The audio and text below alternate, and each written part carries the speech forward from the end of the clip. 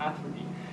So in your hippocampus, for instance, cells will start dying off, and your hippocampus is what sort of helps, it actually does help, your mental functions. So if you have a lot of cortisol, then you're going to start having hippocampus breakdown. So you need to make sure you have everything in moderation. Healthy exercise, diet, all that stuff can, if you have a lot of exercise, it can actually cause to an increase in cortisol levels. But if you have positive, like the right amount of exercise, which you'll need to judge for yourself, it can actually promote a better mood. So all these neurochemicals are actually interacting to promote general well-being if you moderate them the right way. And that's sort of what this stuff is about. Okay, so I can go on from there. I think I touched on everything. And then Brownie. Okay, so this stuff here is called BAC moneri, and it's also related to Ayurvedic medicine. So that's another thing you can look into if you're interested in this stuff, is Ayurvedic medicine. And this is tied into Alzheimer's also. There's what's called amyloid beta deposits, and that's one of the leading causes potentially to Alzheimer's. So as this stuff builds up, it will potentially lead to a greater chance of Alzheimer's. But stuff like this takes away the deposits or reduces the deposits, so it can help with that. The cortisol also plays into this again, but also melatonin. So melatonin, this helps you go to sleep pretty well, actually. I can vouch for this. Melatonin helps you go to sleep quite well. But it also has an effect on the amyloid. So does your circadian rhythm stuff. I'm just speeding up for time reasons. Okay, so the Bacopa, it has a whole bunch of stuff. This stuff here is another thing that's up here, which I probably won't be able to find. It has lots and lots of stuff and lots of chemical effects. So you can see from just this one supplement, okay, you can see from this one supplement how many different chemicals are in this. So from one of these supplements, you can have a lot of different small effects going on, but you can also be having counteracting effects also. So once again, you need to be cautious, but you can also get a lot of benefits from just one supplement too. Eleuthero, for instance, which is this one. It's also known as like Indian ginseng or Siberian ginseng. Siberian ginseng.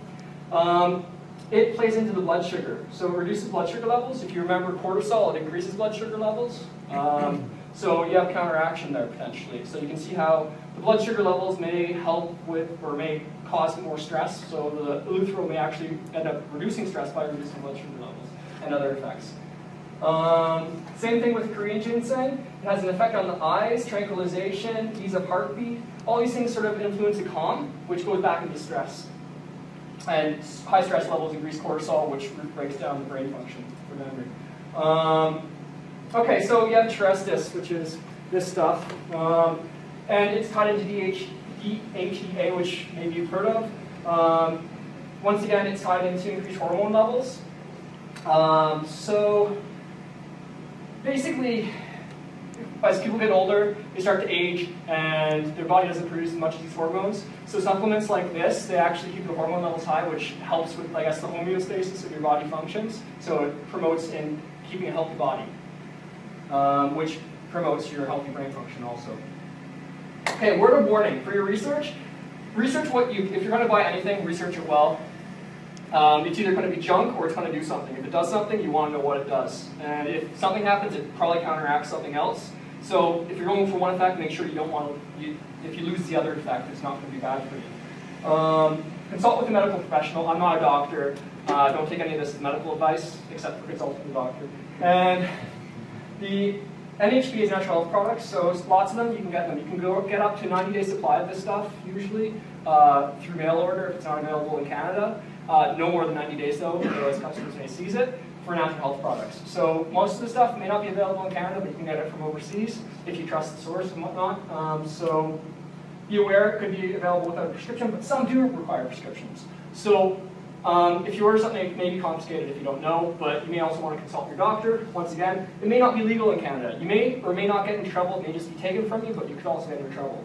And yeah, the rules are complex. Risk of overdose is very low, but it could happen if you take a lot, I guess. Okay, so for references, I do have references prepared. I don't actually have them on the slide, but you can contact the event organizers, and I can supply them, and we'll supply them with a list, and you can get a list from them of all the various technical details if anybody's interested. And that's basically it, I believe. That's it.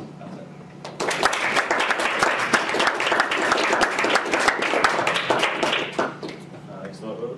If anyone has any quick questions. Yeah. I'm more than open to field any. If anybody has any. Okay. Are you familiar with a chemical called taurine that gets put in a lot of energy drinks alongside caffeine? I was wondering if you knew what it does. I believe it's xanthine, but I could be mistaken. So I think it's like, well, I could be mistaken, I won't say it, but yeah, so I think it's xanthine, but I could be wrong. I know there's a lot of xanthines in the chemical products from various sources. Any other questions at all? All right, thank you.